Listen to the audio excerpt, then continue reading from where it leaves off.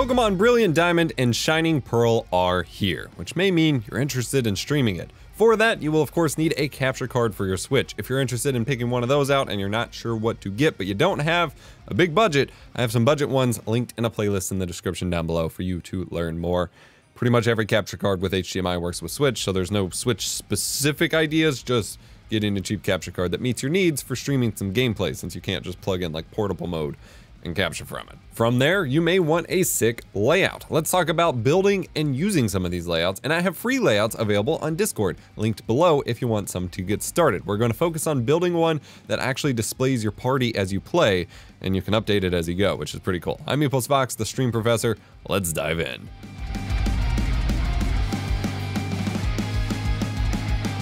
The first step is for us to make a layout. Believe it or not, I used to be a PokeTuber on this channel for a time. A different time, but a time.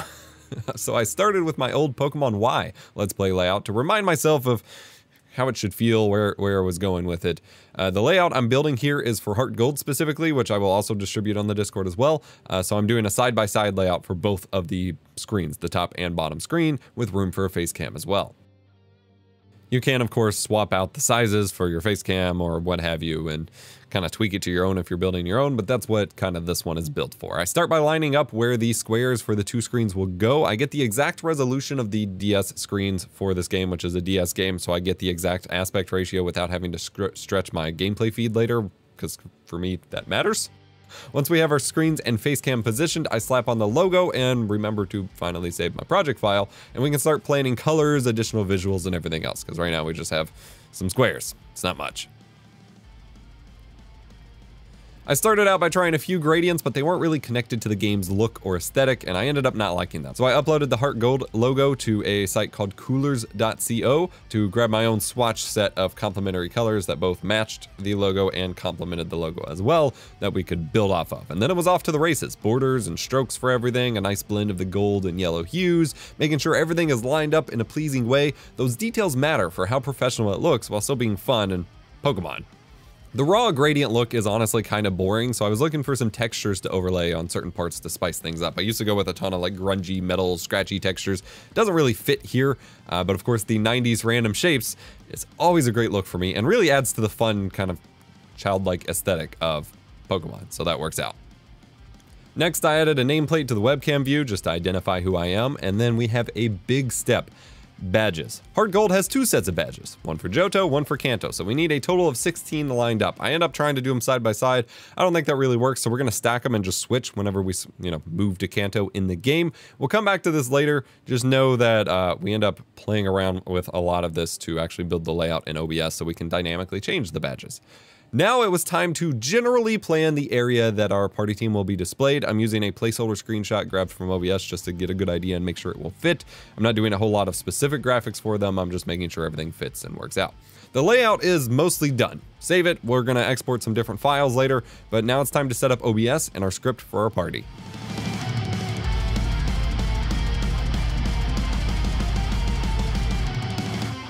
To set up your layout in OBS, make sure your resolution and frame rates and all of that are already how you intend to stream before you start, or you're going to have some issues resizing things later. From Photoshop, I exported my layout in a multitude of layers that can be more cleanly kind of managed and blended with my other sources in OBS Studio, including the background as one layer, the bottom frame as a layer, the bottom bar and top bar as layers, and then the webcam frame as its own layer. That way we could stack everything and get everything kind of lined up. I added the badges as just the image I pulled off the internet of all 8 and cropped in on each one to make a new layer for each individual badge. That way we can toggle it manually in OBS Studio based on when we acquire the badges. So we can just flip them on when we're good to go. And then I group them up based on region. So I have the Johto badges grouped up and the Kanto badges grouped up together so I can quickly move them around and manage as I need. And then I could quickly and easily turn them on or off with a hotkey or Stream Deck button if I want to truly automate it, or I can just come in here and click it once we have actually gotten the badge. I also added a secondary copy of the badge image. I just added a color overlay of black over the badges to give them a silhouette look that the badges will actually paste on top of. That way we can have a representation of the badges we don't have alongside the badges we do have. From there, I added my webcam and made sure it was sized in the frame and all that. It's time to add our party sprites, which will dynamically change with us after a word from this video's sponsor.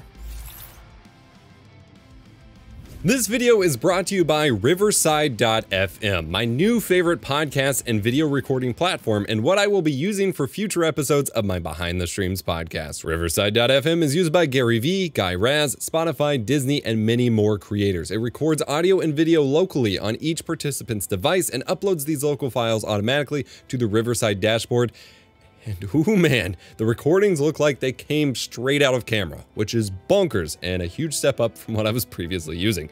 No more coordinating recording with your guests or anything like that, as it's all really done for them. You can receive separate audio in uncompressed 48 kilohertz wave and video up to 4K tracks for all participants. And by all, I mean all. Up to 8 co-hosts or guests are allowed, which is wild. Riverside uses progressive uploading so that it uploads while the show goes on, so you can download your files within seconds of hitting stop record. With the Magic Editor, you can save hours of editing work with a few clicks. Change your size, positioning, backgrounds, layouts, add a logo, and more. Plus, you can export the video ready to upload to video sites and download a transcription in seconds as well. Guests can even join from iPad and iPhone too. Did I forget to mention the cool part? Riverside.fm is also a streaming tool, meaning that while you're recording, you can also live stream to most major platforms, which is pretty neat. But streaming does not get in the way of recording. It is a recording first platform with quality as its focus, which I can really appreciate. Plans start from just $7.50 per month. Go to riverside.fm/EposVox and use code EposVox to get $15 off a plan today. For this project, we're using a tool called Pokemon HUD. It is an open source Python script for OBS Studio developed by one of my lovely subscribers. Shoutouts to Thomas. First, the annoying step is that we have to install the older Python 3.6.8 version. This is not the one that's in the Windows Store, and even if you have a newer version installed, we still have to also install this older version, as OBS Studio requires this older version for Python scripts at the moment. Then follow the instructions to install the required Python libraries for this script. Go ahead and download the files as a zip from the GitHub and extract them somewhere you're familiar with, and then open up that folder. Now open OBS Studio, or close and reopen it if you already had it open for some reason. Go to Tools, Scripts, and then add the OBS Pokemon HUD.py as a script. Close this window and add 6 image sources to OBS. Name them 1 through 6 or party 1 through 6, because these will be your party sprites, but just leave them blank. The images themselves will be added by the script. Go back to the scripts menu, and under slot X image source, with X being the number of your party, select your image sources to assign them to each individual source. Now in the extracted folder, go ahead and copy team.example.json and rename it to something like team.json, or you can name it by different playthroughs, different specific games, whatever. Make it easier for you. Just make sure you know what it is. Now go back in the script menu, browse, and select that file for the team.json file so it knows what team you're working with. Make sure run is checked at the top. Now add a new script and add the teameditor.py file. Again, under this menu, choose the same team.json file that you used in the previous script as well. Here, you now have the ability to enter the dex numbers for each of your Pokemon. Now keep in mind, this is using the Pokemon Showdown dex, so it will be the full national dex, not necessarily the adjusted dex numbers for your specific game, but you have access to every single Pokemon, so you can just enter the numbers and then check whether they're shiny or not. Click Save. Close this window for now. We'll reopen it when you're actually playing, and resize your individual team sprites and position them on your layout how you want. And once they're done, group them up into your party as a group source, then lock the transformation with the lock button. That way you don't mess them up later. Now, as you're playing your game, you can keep this team editor menu up and then just quickly change your party at any point and it will update with you, which is really nice. Go ahead and add your game capture sources and all of that, and you're good to go. You've got a badass Pokemon layout ready to stream, collect all the badges, beat the Elite Four, do whatever it is you plan on doing, shiny hunting for 12 hours at a time. You do you. Along with this video, I'm releasing a ton of free resources for the would-be PokeTubers out there. I've got high-res PSDs of some assets I made based on the original anime. I made this back in like 2018.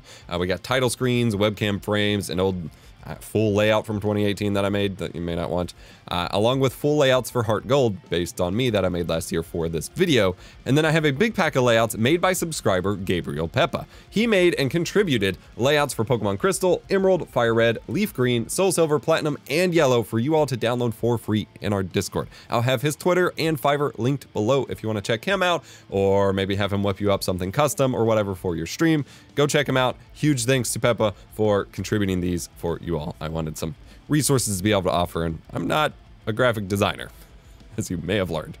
You can download all these for free over on our Discord server at discord.gg/EposVox in the free downloads section. Pokemon Let's Playing is always something I have a pretty big soft spot for because it's something I literally used to do, and I usually don't see decent video guides out there on how to actually set this kind of thing up. So I wanted to put this together, and it's been a year since I originally planned on releasing it, but we're here, we got it, it's fine, we got a new game to talk about with it. So it's pretty cool. If there's enough interest, there is a different tool that I want to cover for using your party that will hook into emulators if you're emulating games and automatically update them for you, which is cool. Let me know if you want to see that, and let me know what you think about Brilliant Diamond, Shining Pearl, and all that, or this video itself on Discord, and hit the like button. Remember, be kind, rewind.